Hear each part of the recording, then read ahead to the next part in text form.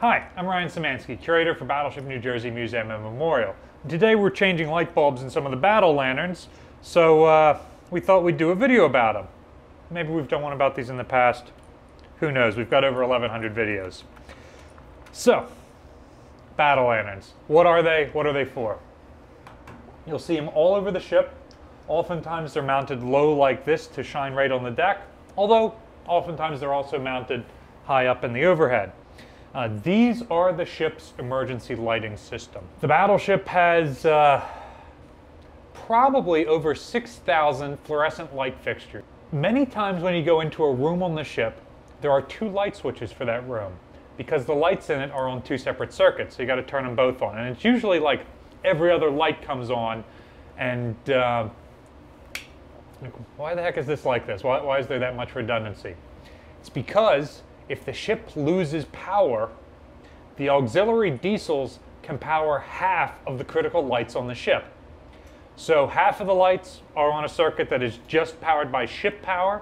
Half of the lights are on a circuit that will come on under emergency power through the diesel generator automatically. If something happens and the diesel generator's down, or you're using all your diesel power to run the pumps to get the boilers running again, or something like this, otherwise the ship loses all power, that's where the battle lanterns come in. You'll notice that this one is wired directly into the ship, but it's not on right now.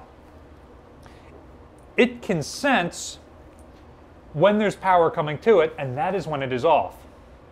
When no power is coming through the cord to the battle lantern, then it'll flip on automatically. Each battle lantern has two of these 6-volt dry cells in it. Nominally, that's supposed to be enough power for about 24 hours. In reality, these will still work with a single 6-volt dry cell, and many of the lights will stay on for longer than 24 hours. A museum ship I used to work on once lost power for about a week, and some of the lights stayed on for just about that whole time. So, these also come in a couple of different flavors. Many of them are wired into the ship like this, and they've got a mounting bracket on the back. Many of them have a handle on top like this one. And this type, this metal one as opposed to the plasticky type, is the old World War II version that the ship was made with. You'll notice it's got a mounting point on the back, but also a handle. And then it's got a little switch on it. It'll turn on and off if you're using it like a regular flashlight because you pulled this out of a damage control locker, or if it's wired into the ship, it comes on automatically. Another really cool thing about the battle lanterns are they've got a rubber gasket on the inside. So when they're all put together, they're pressurized watertight, which means that as the ship sinks, these will still stay on.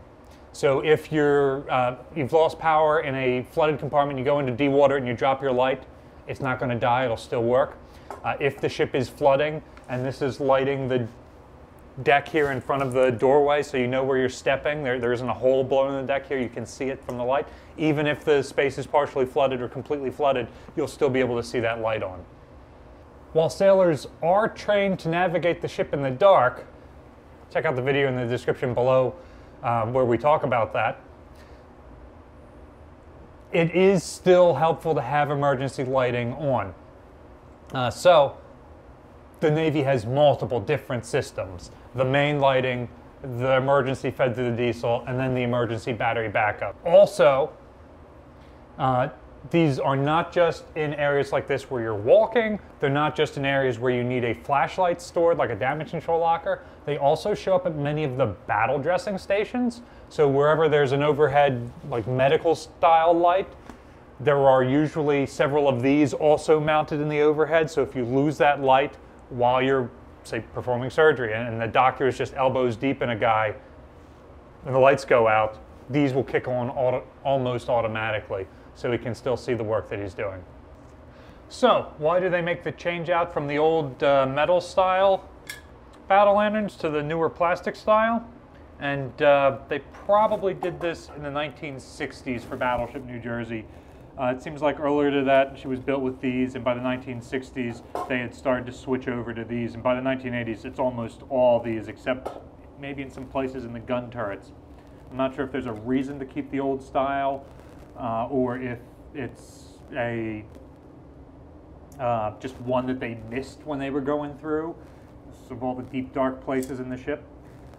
But why make the changeover at all? It's a saltwater environment. The metal corrodes. The screws are a different material than the metal plate, and so it corrodes, and it's a pain to open to change the batteries, which these batteries don't last a particularly long time, especially in the life of a ship that's operational for close to 50 years in and out of service. So they've got brass screws, plastic plate, they're not corroding like these do. Which kind do you guys prefer? The old school green ones or the more modern type? Let us know in the comment section down below. Battleship New Jersey receives operating support from the New Jersey Department of State, also from a number of other businesses and private individuals like yourselves. We really appreciate your support. There's a link in the description below for more ways you can donate to support the museum. You can also support us by liking, sharing, and subscribing so more people find out about the museum and our channel. Thanks for watching.